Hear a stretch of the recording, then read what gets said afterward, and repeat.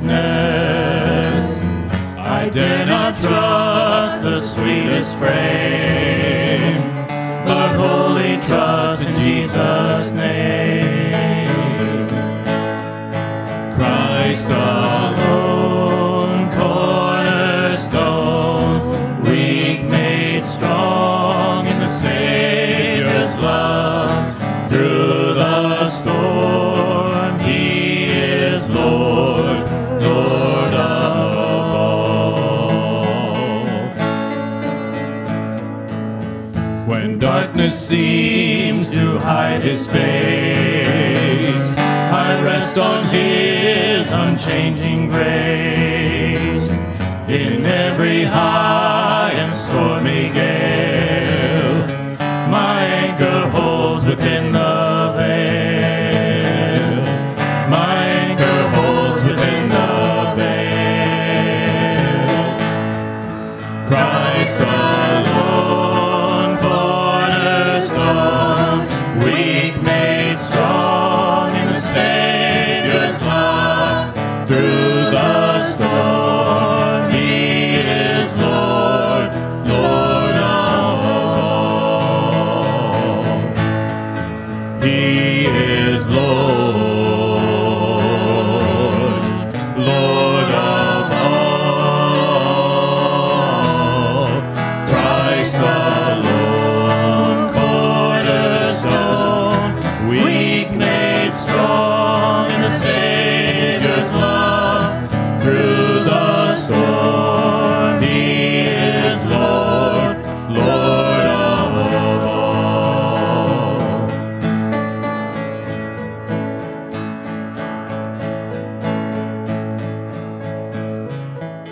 When He shall come with trumpet sound, oh, may I then in Him be found, dressed in His righteousness alone, faultless to stand before the throne, faultless to stand before the throne.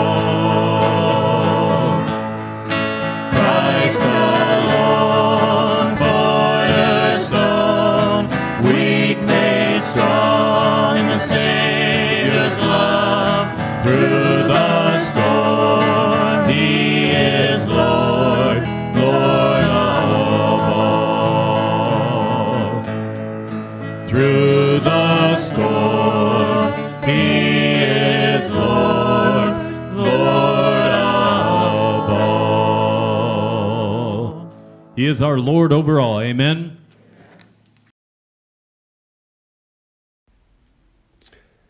A prayer for schools, families, and educators, adapted from a prayer by Meg Butcher. Father, this is the day you have made. We will rejoice and be glad in it. It may not look like we thought it would look, nor will tomorrow and the days to come. Help us to see the good in each day. Give our lives moments of laughter and lightheartedness, even in dark and trying times. The sun keeps coming up, and you remain the same. We are created in your image, God, to do good and great things to bring glory to your name. Each one of us were created with a purpose. Help teachers to have confidence in their craft. They were meant to teach, educate, coach, counsel, and lead. They are needed, appreciated, and loved by you. Their work and their efforts are never in vain. Thank you, Father, for technology, allowing many students to continue their educations online. Thank you for every teacher and educator adjusting the best they can. Comfort them as they miss interacting with their students in person. Equip them with energy and inspiration to come alongside their students in this challenging time. Protect their health, Father, physically and just as much mentally. Encourage them to use their gifts and talents to find ways to reach students. For the boards of education, principals, and staff of our schools, we pray blessings over their lives. May the leaders of our schools be blessed with wisdom in this difficult time. May the needs of students be seen, and God, we pray your provision to meet those needs. Bless our school staff. Keep them connected socially and working together for the greater good of each student.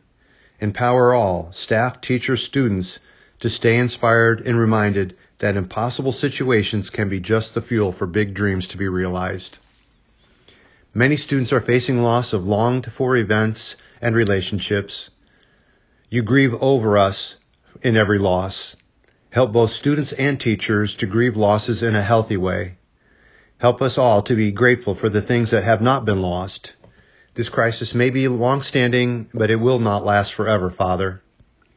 May the hope of Jesus Christ be with every teacher, educator, bus driver, coach, counselor, principal, staff member, and student, because it is through the hope of Jesus that we can be assured, somewhere, somehow, in some way, there is light at the end of this tunnel.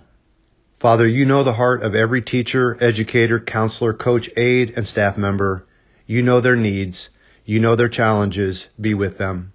And be our guide, Father. Show us who and how you might call us to help. Sustain us. Provide for us all, Father.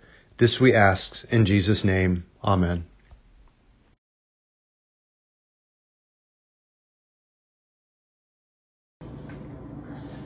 Kathy, remember last week when someone dropped us off some corn? Yeah. This week we got the gift of some fruit. Oh, I love fruit. I love fruit. Do you think it's peaches? It's pretty light. I'm not sure it would be peaches. Oh,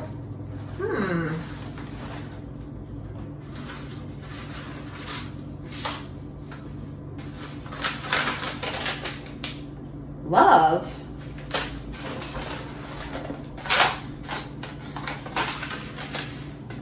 Peace.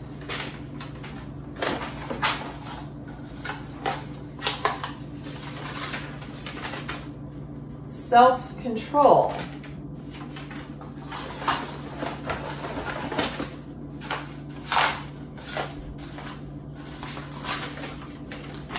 Kindness? What kind of fruit is this? Oh, I get it.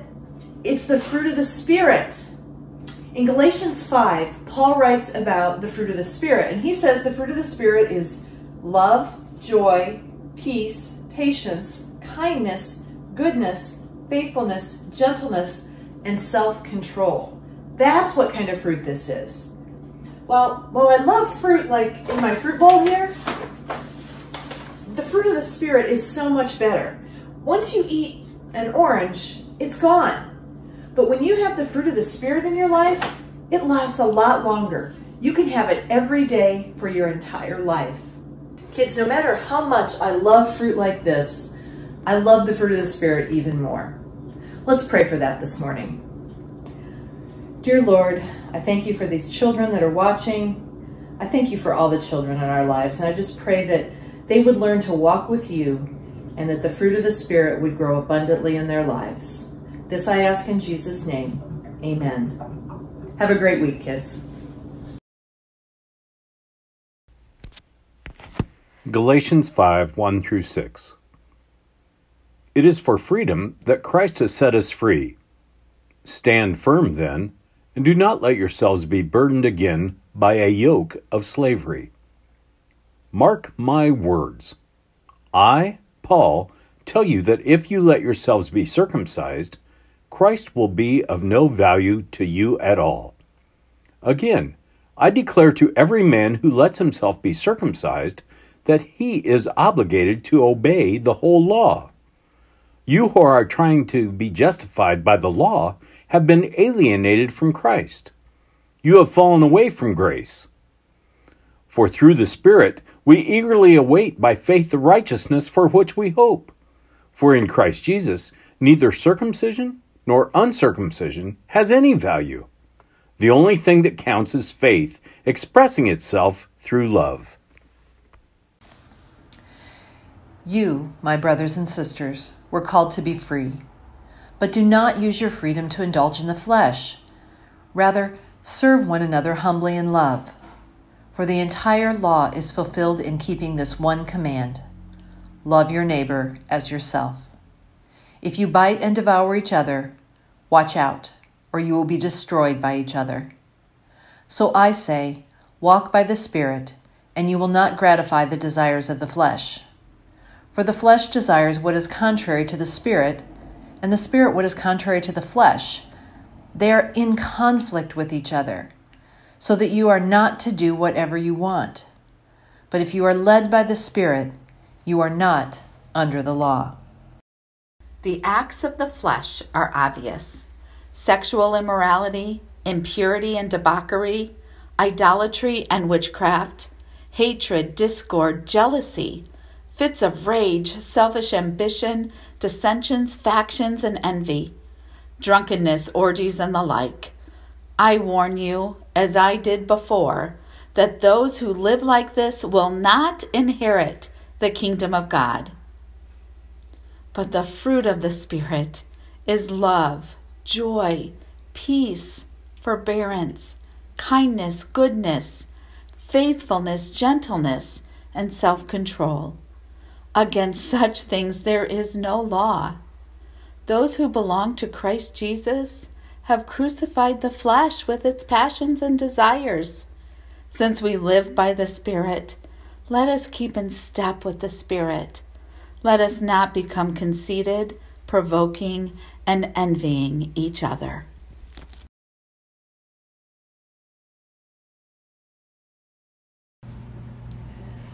We are in a season where people of all different persuasions are crying out that their rights are being infringed on.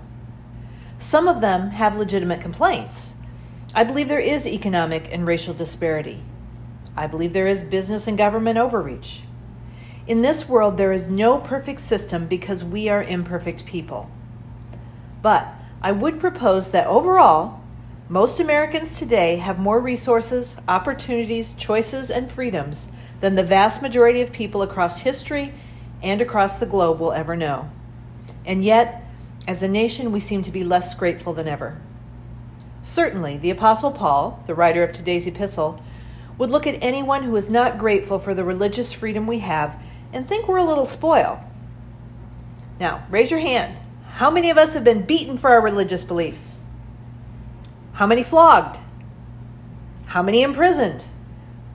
And yet, Paul's call to the early church in Galatia is as relevant today as it was then, like so many letters of the New Testament we've explored in our summer worship series. Paul starts the 5th chapter of Galatians with these words: "It is for freedom that Christ has set us free.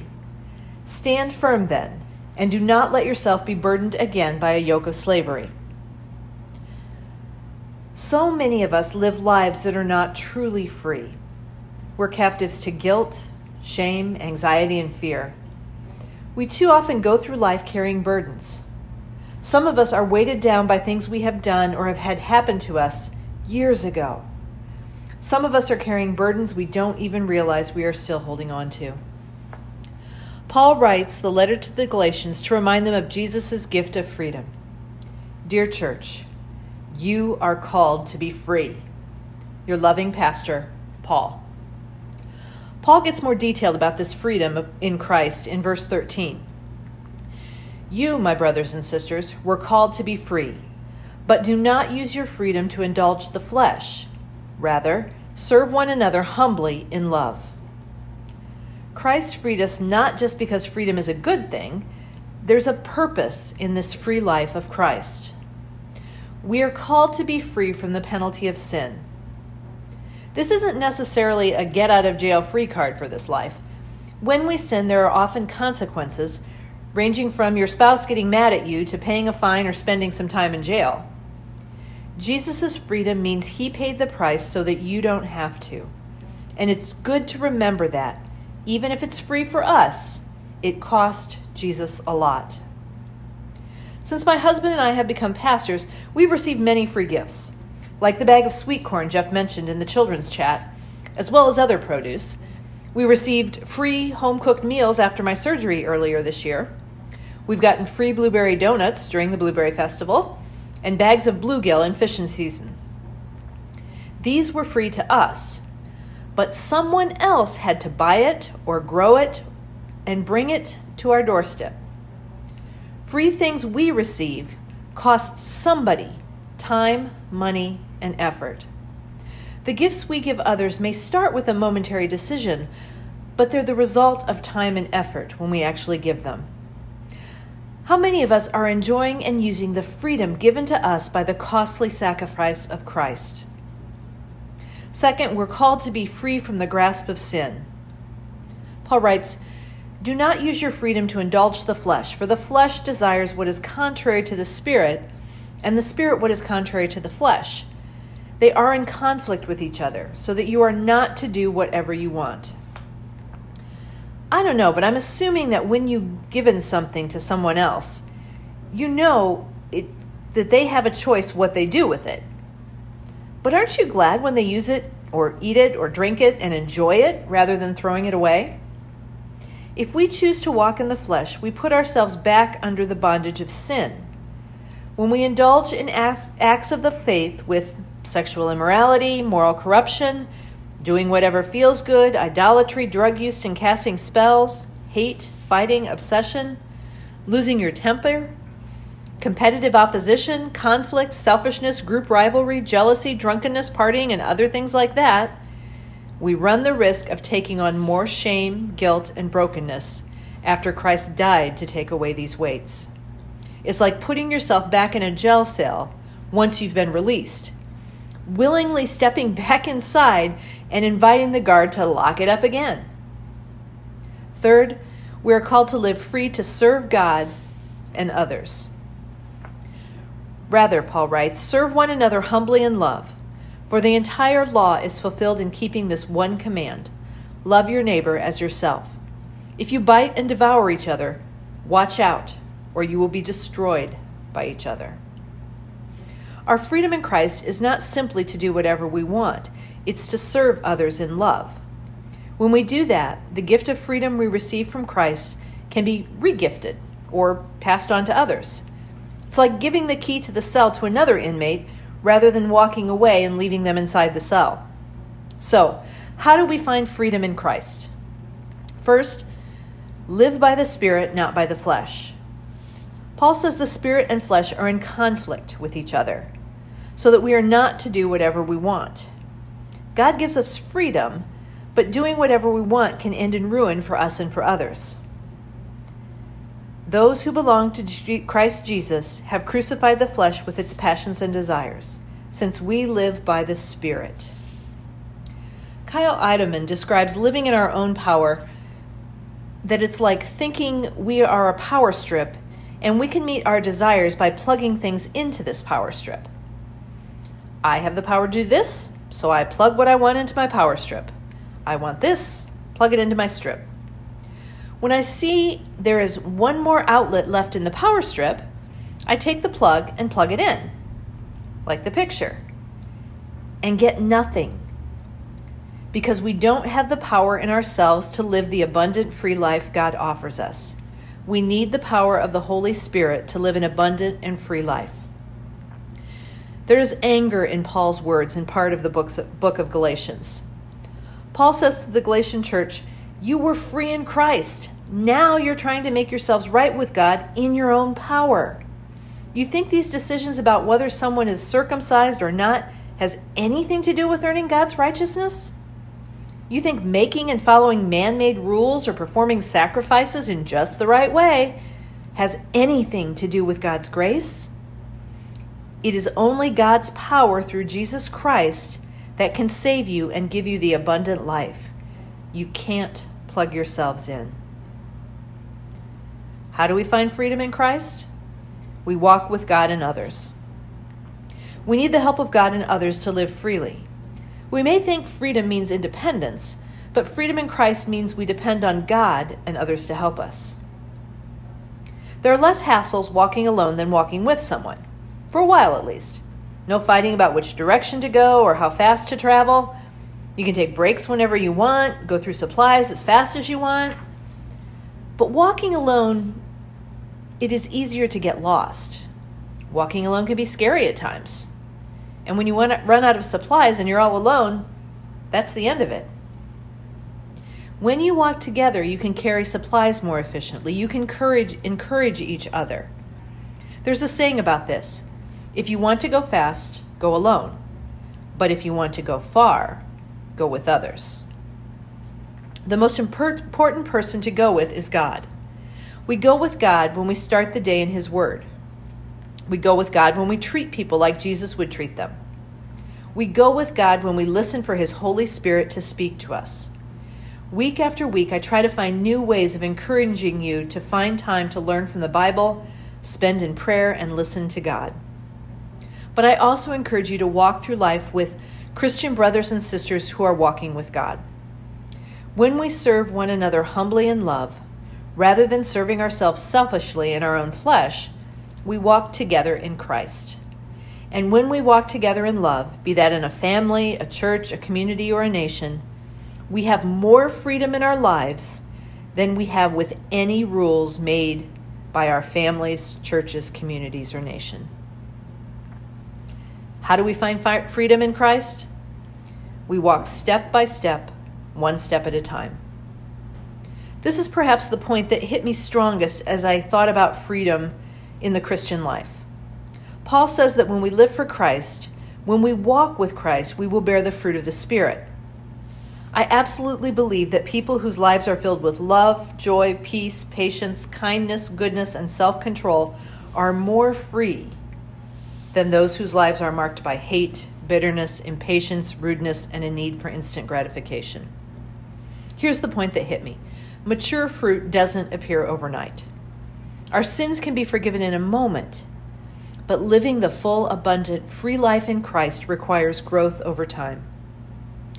The Greek language has many words for traveling by the feet, and many of these different ones are used throughout Scripture. Words like running, racing, skipping, hopping, plodding. The Greek used here is the most boring word for walk you can use. It just means one foot in front of the other, step by step. Walk by the Spirit, not by our fleshly desires, one step at a time. We want to reach spiritual maturity in a flash. Spiritual highs are wonderful. Conversion experiences, mission trips, spiritual retreats, and mountaintop moments are wonderful and used by God in powerful ways. Because that is true, many people chase spiritual experiences and spiritual highs. We want a super caffeinated Red Bull kind of Christianity. Many people quit Christianity when the excitement wears off.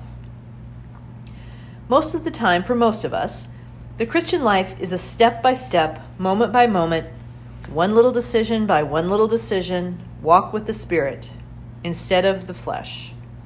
Little choices like doing morning devotionals instead of sleeping in, spending some moments in prayer instead of electronic distraction, doing a daily Bible reading rather than following the news of the world or sports for hours, conversations with Christian friends that don't necessarily solve all the world's problems, but uplift us instead of gossiping or complaining. Little acts of service instead of little choices of selfishness. Choosing to thank God for what He's given us instead of being angry about what we don't have. Step by step, often unnoticeable step by step, we can end up in a very different place spiritually. This year I started counting steps a little more than I did in the past. What difference does one step make? Really, none. But would you believe that I've walked over 1 million steps already this year? I could have walked to my sister's home in southern Indiana and back. Day by day, I see no difference, but I know I would be in way worse shape and carrying way more calories than I have because of each of those little steps taken day after day. Imagine that spiritually. Imagine over the course of a lifetime the number of imperceptible, hardly noticeable steps we take, in the flesh or in faith. Where we end up ultimately has a lot to do with those thousands of tiny steps we walk with the Spirit over a lifetime. Paul says freedom in Christ is a life filled with the fruit of the Spirit: love, joy, peace, forbearance, kindness, goodness, faithfulness, gentleness, and self-control. Against these things there is no law. This is a time of year when many of you are enjoying the bountiful produce from your gardens, the fruit of your labors for the past several months, or perhaps years. Very few types of fruit grow quickly. Planting a seed for a watermelon or a sapling for an apple tree is exciting, and we can be full of anticipation. But it takes time and care for the fruit to grow. A season for a watermelon, and years for an apple tree to produce fruit. We often grow impatient waiting for the fruit to grow. In our faith life, that can also be true. In the beginning, it's often exciting to realize you are free from past debts to sin. But we soon realize that for our faith to grow, the fruit of the Spirit to become more abundant in our lives, faith has to work itself out in love, step by step, day by day, month by month, year by year, of inviting the Holy Spirit to be at work in our lives. Paul says if the Spirit fills you with love, no law can take that away from you. If you have the joy of the Spirit, no law can take that away from you. If you have God's peace, no one can take it away from you. As you move through your week, take these challenges from Paul with you. First, remind yourself often that Jesus has set you free. There's no reason to put yourself back in bondage to sin. Second, walk one step at a time in the Spirit rather than the flesh. Each decision you make, step by step, day by day. And third, use your freedom as the power to serve others, not to serve yourself. Dear church, you are called to be free. Your loving pastor, Paul.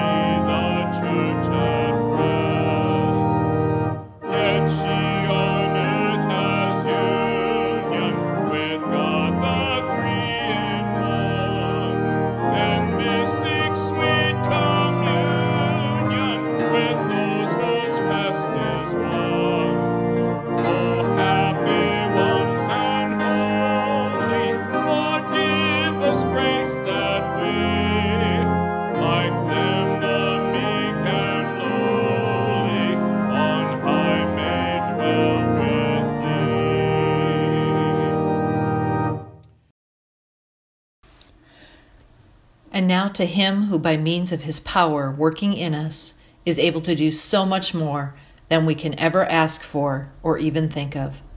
To God be the glory in the church and in Jesus Christ for all time, forever and ever. Amen.